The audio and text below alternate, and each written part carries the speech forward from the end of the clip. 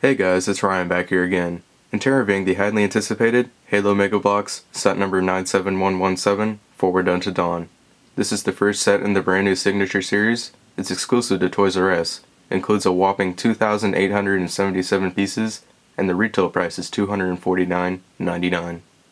Here's a nice look at the back of the packaging. Opening the box reveals this awesome illustration of Master Chief and Cortana, the instructions book, along with 4 UNSC theme boxes which contain the actual parts. Included with the set is the gigantic UNSC Forward Unto Dawn and 4 minifigures. The first minifigure is the UNSC Technician, who was previously only available with the Countdown set. He's painted in light gray for his jumpsuit, silver for the details and armor plates, and tan for his skin. And he does have a peg hole on the back of his torso. Up next is the UNSC Officer, who has a completely new head sculpt, torso, and comma. He's painted in dark gray for his jumpsuit, with light gray, black, and red for detailing. And there is a peg hole on the back of the figure. Moving on is the Covenant Elite Zealot, who's painted in dark blue for his armor, dark gray for the jumpsuit, pink for detailing, and blue for his eyes. And there is a peg hole on the back of his torso. And last but not least is the first official Master Chief minifigure, who has over 30 paint passes. He's painted in metallic green for his armor, with black for details, and gold for his visor. And he does have a peg hole on the back of his torso. Weapons and accessories include a plasma rifle and a battle rifle with painted details. The Forward Unto Dawn is not only the largest Halo Mega Bloks set to date, but it's also the first capital ship from Halo to be made into Mega Bloks. Even at 1/500 scale, it's extremely detailed, and they kept it as accurate as possible to the Halo 4 design. Stickers include UNSC Eagles, vehicle detailing, lights, more vehicle detailing, various control panels, and even more vehicle detailing.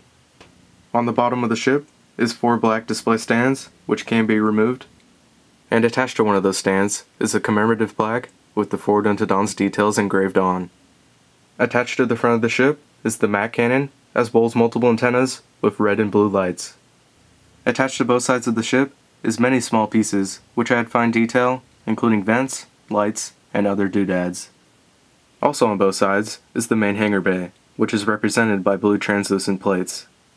On the top of the hull is silos for the Archer missile delivery system.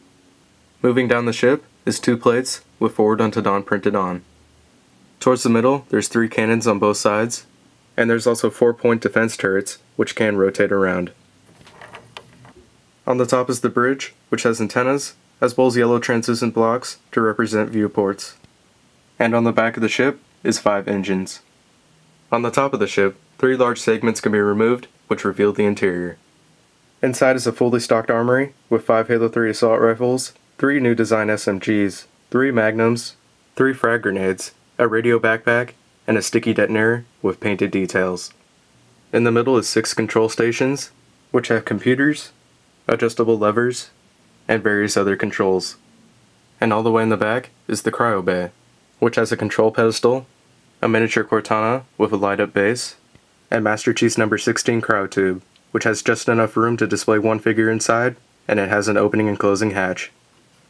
And last but not least, the ship can be split in half, as it appears in Halo 4, with a lowering ramp where you can display the Master Chief.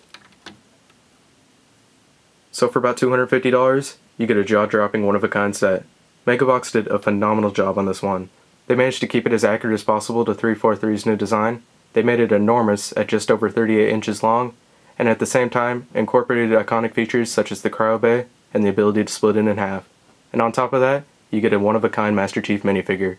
So anyways, that pretty much does it for this review. Hope you guys enjoyed it, and I'll see you all in the next video.